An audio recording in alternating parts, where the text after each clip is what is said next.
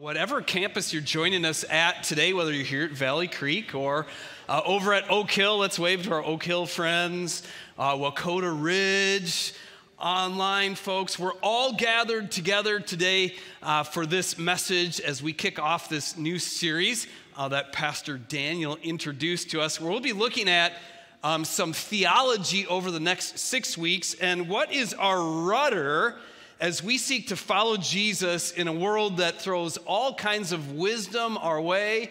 And we don't even realize this, but this wisdom, it sort of infects us in a lot of different ways in the way that we view God and how we believe that God should be at work in our lives. And so today, if you come in here with prayers that you feel like have been unanswered, if you come in here with a life circumstance that you're really wrestling with, if you're wondering, God, have you abandoned me? God, have you left me? If you're wondering, do I not have enough faith? Have I done something wrong? Today we find a beautiful answer of hope, of reassurance as we look at the cross of Jesus and what he has done for us there, turning the wisdom of the world upside down. So let's pray as we prepare to kick this off. Lord Jesus, we are so grateful that you humbled yourself, that you came to this earth. You took on the very form of a servant. We just celebrated this, born as a child, humbly in a manger, not in a mansion, not in a palace, and you didn't live an easy life, but you went to the cross, you suffered, you died on our behalf. We read about it from Isaiah. That you became that suffering servant on our behalf, that you carried our sins for us to the cross. We are eternally grateful. Let that be the rudder that guides and directs our lives as we always want to come back to you, Jesus, and what you've done for us on the cross. So Holy Spirit, open our hearts to receive this foolish message that I have the privilege of preaching this morning. We pray this in your name, Jesus. Amen. So way back when I was a teenager, I guess this was, like 30 years ago now, something like that, my brother got married to his wife, Rachel, in Panama. And one of the things that we did while we were there, and I venture to say there's only one other person who did this, we went water skiing on the Panama Canal. Anybody else gone water skiing on the Panama Canal? Joel Wetstein has, because he was there with me, because my brother is married to his sister. But one of the things that really grabbed my attention were the size of the ships that were making their way through the Panama Canal. And the precision that was necessary for these humongous ships to be guided. You can see another ship that's kind of guiding this large container ship through the lock. But once they got out of the lock, how these ships had to navigate their way through the tight narrows and corners of this canal. It was really amazing to watch, and maybe even more powerful and amazing than the ship itself is this small rudder in comparison to the ship that actually steers the ship. And it doesn't take much for that rudder to move in order to make sure the ship is going in the right direction or in the wrong direction. And the same thing is true when it comes to us and following Jesus. We have this rudder of theology that we don't always see, that seems to be behind the scenes, that might appear to be small compared to all the other stuff that's going on in our lives, but that's what's guiding us and directing us. And when that rudder gets off even just a little bit, it has really big consequences in our lives. And if that rudder gets off just a little bit, what is good theology that actually leads us back to Jesus and all the beautiful things that Jesus wants for us, things like hope and peace and certainty about our standing before God, like we can know that our salvation is 100% secure when that rudder is directing us right. But if it gets off a little bit, then we can be left wondering, God, are you with me? We can be left angry at God about the circumstances in our lives. We can be left wondering about our own faith. Like, is it good enough? If it was better, wouldn't my circumstance be different. And this beautiful life and peace that Jesus wants to give to us can be stolen from us. And so as Daniel said, we're going to talk about theology for the next 6 weeks as everybody closes their eyes to take a nap. And we want the rudder that is the heart of our theology to be the cross. And so what we're going to talk about is what's called the theology of the cross. And the theology of the cross is a term that Martin Luther, the reformer, he coined in the 1500s as the Reformation was taking place. And just to give you some context, okay, so during this time, the church and its rudder had gotten way off, okay? It wasn't even a little bit off, it was like way off. And so they were teaching things like you could earn salvation by buying things called indulgences, and these are prepayments for your sin. So, hey, you want to go out and commit a sin, you could even buy them in advance. This is a great way for the church to get rich, isn't it? And to have control over people's lives. And so some of these theologians come along and they're like, hey, the things the church is teaching don't really match up to what Scripture reveals. And so there was this movement to get back to the heart of what the Scripture teaches. And in the Lutheran Reformation, there were 3 solas. Scripture alone, like Scripture is what directs us. Faith alone is what receives salvation, so it's not by buying an indulgent, it's not by being a really good person, you can never be good enough. And thirdly, it's received in faith alone, like it's a gift that Jesus gives to you because of his grace alone. And in the midst of this, Luther coined this term, the theology of the cross. And the theology of the cross, it emphasizes the cross as the place where we look to see who God is, and to see how God acts, and to see how God saves.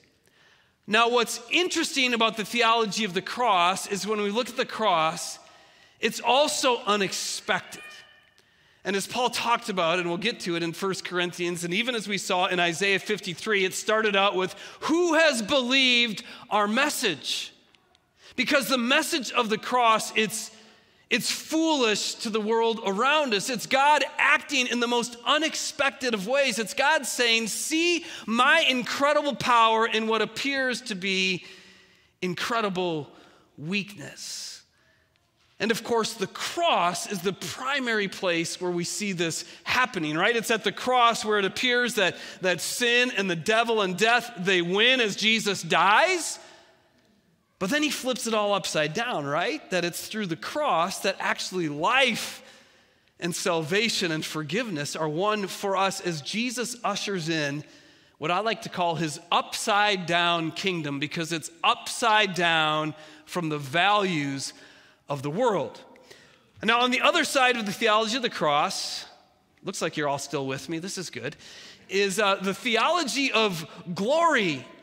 And the theology of glory, it emphasizes our own abilities, our own reason, and our own success over suffering, right? Over what appears to be weakness as a sign of God's favor. Some of you may have heard of this theology sort of talked about this way, like name it and claim it theology. Maybe you've heard of that. Like, hey, if you just pray hard enough, or if you just give them enough money, then God's gonna bless you, and prosperity in the way the world sees prosperity is a sign that you are in God's favor. Now, the problem with this is it puts the focus on us, right? And it takes the focus away from what Jesus did on the cross, and it makes 2 kinds of people. It makes someone who's either really proud because, hey, I'm better than everybody else. Look at, I'm richer and I'm smarter and my life is going better, so I must be doing something better than those people who are struggling. Or it leaves you broken because you are struggling and you have questions and you wonder, and then you think, wow, God has left me. God has abandoned me. And so the theology of the glory expects God to act like the world acts. It expects God's values to look like the world's values in power and success and all those kinds of ways. Let's take a pause here. You're doing really well, okay? Growing up, I want you to picture that kid in your neighborhood who was this: Mr. Know-It-All.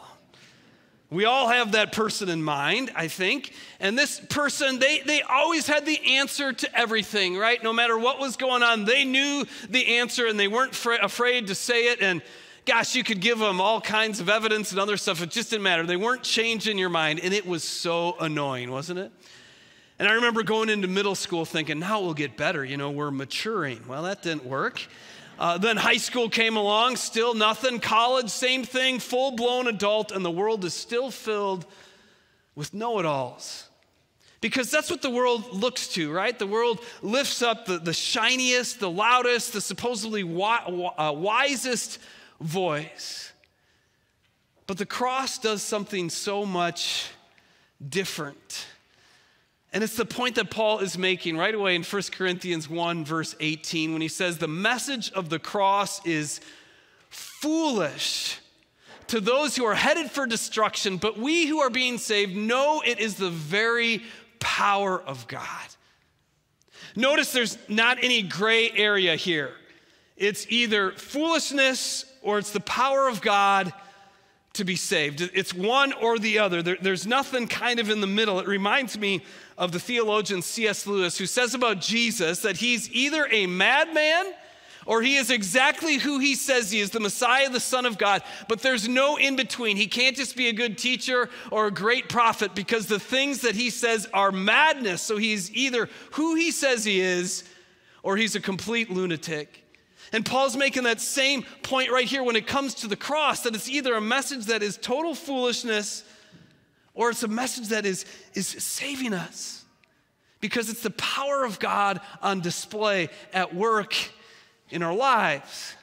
And it's through the power of the cross that Jesus turns everything upside down. And so we are given two lenses in which we can view the world around us. We can view the world around us through the lens of the world that against his power and prosperity and authority and all those things are the things we should value. Or we can view it through this upside down lens that Jesus has given us that says greatness is not found in power, but it's actually found in service.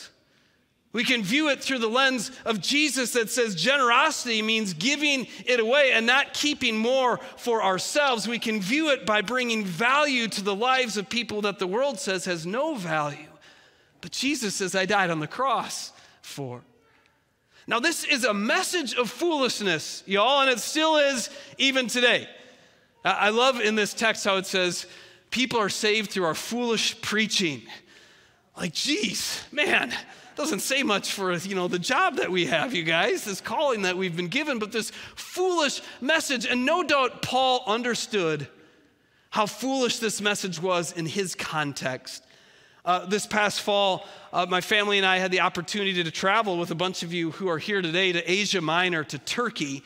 And we saw a whole bunch of these places where Paul went and first preached the gospel. And one of the things that became very clear to me when we were on this pilgrimage was how small Paul and his message were in compared to the glory of some of these cities like Ephesus and Troy and Laodicea from a worldly standard. I mean, they were modern and the things that they could build, the glory of all of it. And here Paul comes with this crazy message that this person from Nazareth, Jesus Christ, He suffered and died at the hands of the Romans, but then he rose again from the dead, and now he's calling on all people to declare him Lord of their lives and pledge obedience to him. Paul understood how foolish that message was, right? He wasn't saying this is a message of high society. This wasn't kind of a new religion just repackaged so that the really important people could remain in power and control over all the other less important people. But this was something completely new. It was a message that had never been heard, and it was foolishness in eyes of the world then, and it's foolishness in the eyes of the world today. And yet God was at work, wasn't he? In this foolish message, as the scriptures say, I will destroy the wisdom of the wise and discard the intelligence of the intelligent. No more Mr. Know-It-All. Isn't that nice to know? No more Mr. Know-it-all in the world, but instead I'm going to use what appears to be foolish, my suffering and death, to bring about salvation. And Paul goes on to say these words, since God in his wisdom saw to it that the world would never know him through human wisdom. Isn't that interesting? We can never know God through human wisdom. He has used our foolish preaching to save those who believe. And it was a message of foolishness, Paul says, to the Jews who were expecting signs and wonders. Remember, even the disciples of Jesus were saying, hey, when you come into your kingdom, Jesus, can one of us sit at your left hand and your right hand? And they were thinking it was going to be a worldly kingdom where they would be important, where they would take over from the Romans, right? This is what they expected the kingdom to look like because that's what the world looks for. That's what the theology of glory looks for. But Jesus says, no, this is not how I'm going to usher in my kingdom. And to the Greeks, to the Gentiles, it was foolishness because who would suffer and die on a cross? And this idea of being raised from the dead? Like even some of you are looking at me like, no, yeah, that's a little bit crazy when you think about it, isn't it? I mean, every time we gather, we talk about the death and the resurrection of Jesus, so we hear it over and over again, but just stop, pause, and think about how foolish that sounds to the world around us. And yet, the foolish plan of God is wiser than the wisest of human plans. And God's weakness is stronger than the greatest of human strength. Gosh, he's turning everything upside down.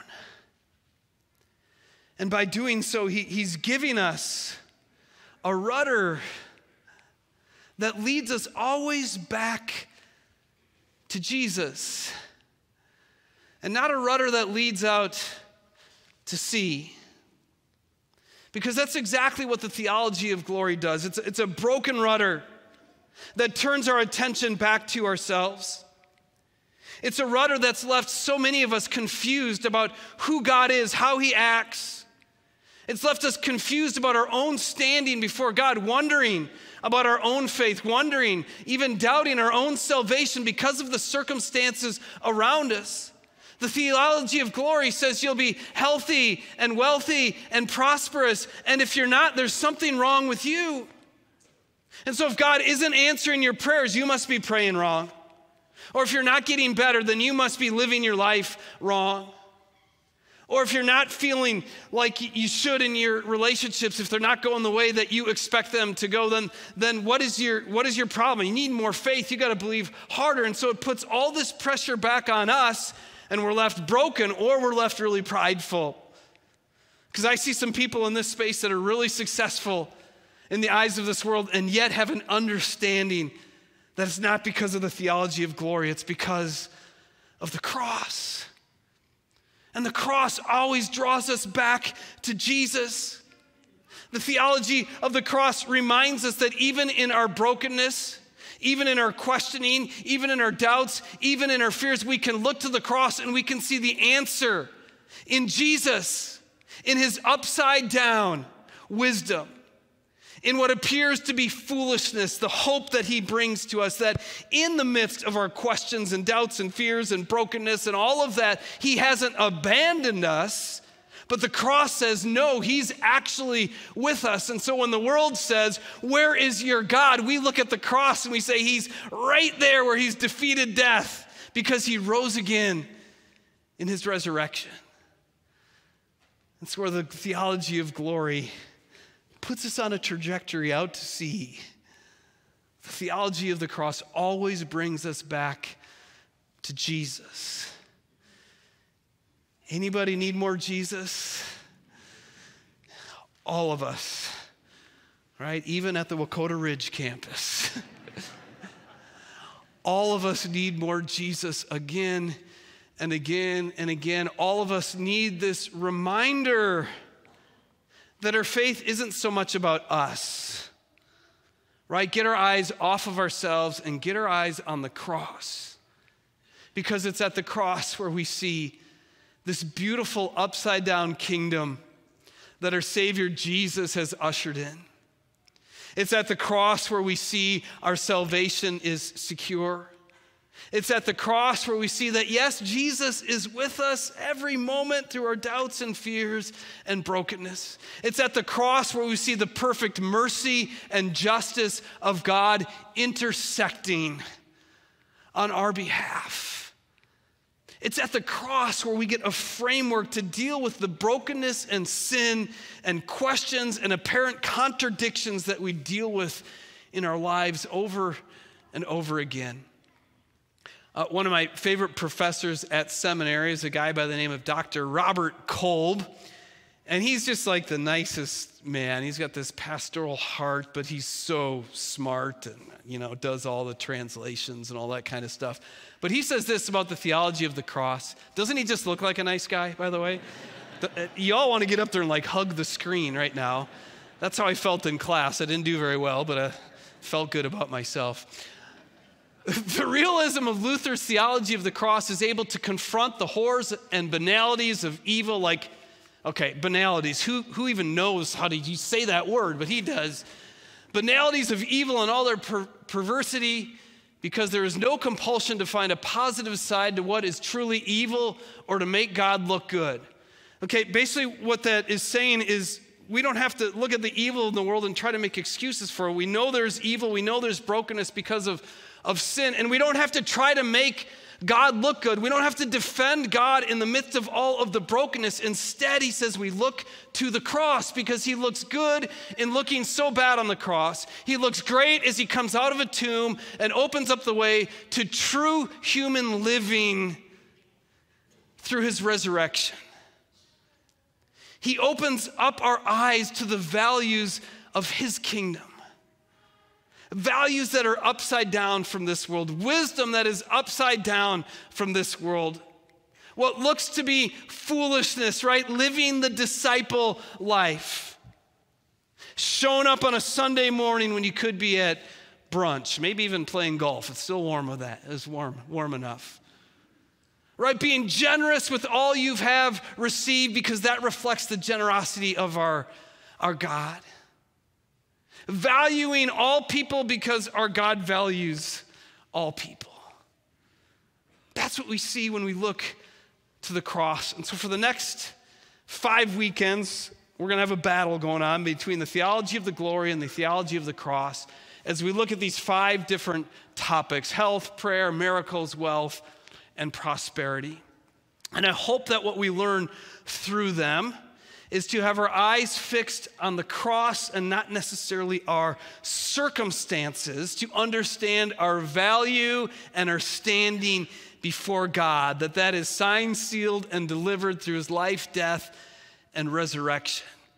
And so if you've ever wondered about these things, like, why didn't God answer my prayer? I prayed really hard. I prayed 1,000 times. How come he didn't answer it in the way I was expecting? Or if you've ever wondered, why is my health this way? Why haven't I been healed? Or why are there so many poor people in this world? And how come I'm wealthier? How come I'm not as wealthy? Or whatever? Or what is the sign of a prosperous life? That's going to be my favorite one the last week, because there's this theology of glory that says, like leaders like us, the prosperity of our lives in the church shows how faithful we are. And then we're going to look at the life of Paul. I just read it last night in Corinthians with my daughter and her nightly Bible reading, and he talked about all the suffering that he's gone through in this life. And so, friends, we need a rudder. We need eyes that are fixed on the cross, because it is there where we have a framework to walk through this life, to deal with contradictions, to deal with brokenness, to deal with sin and hurt and pain that the wisdom of the world will never offer, but Jesus will. So let's pray that our eyes would be focused on him. Father, give us eyes that are fixed on your Son, Jesus, the author and the perfecter of our faith. Your wisdom is beyond anything we could imagine, God. And you have revealed that in the most foolish of ways, the sending of your Son in the flesh to suffer and die on the cross that we might have forgiveness and life as we wait for his return. Help us to live the values of his kingdom, this upside-down kingdom, and find true wisdom, not in the things of this world, but in you, Jesus, and the things that you showed us. How the opposite revealed your strength. May the same be true in our lives as we go to this world with this foolish message of the cross, because it is there alone that there is power for salvation, not in the things of this world. Our wisdom will never get us back to you, Lord.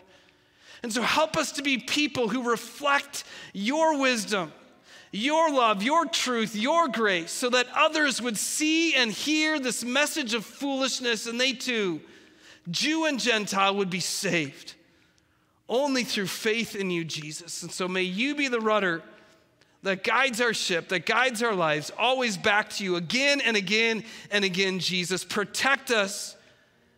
Protect us from the theology of glory that turns our gaze back to ourselves, that makes us self-righteous and prideful, or makes us broken, and help us to find our identity more and more in who you declare us to be.